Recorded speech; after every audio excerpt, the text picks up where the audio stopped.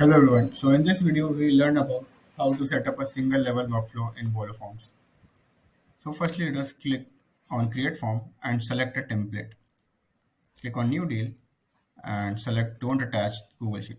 Click on create form. So a new form has been created for us in which all the questions have been already pre-populated for you. So now what you can do is you can click on edit workflow and you would be taken here. Right now, what you can do is, as you can see, we have already pre-populated a workflow for you.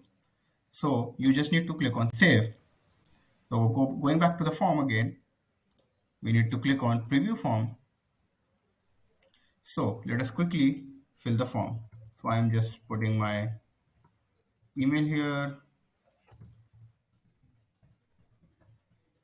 and selecting the date and clicking on submit. So right now what happens is our workflow, according to our workflow, an email will be sent to this email for approval. So let us quickly open the email and see if we have received that.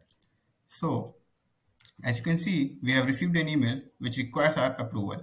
The user can quickly click on approve and approve the request. So this is how a simple single level approval workflow works. Thank you very much.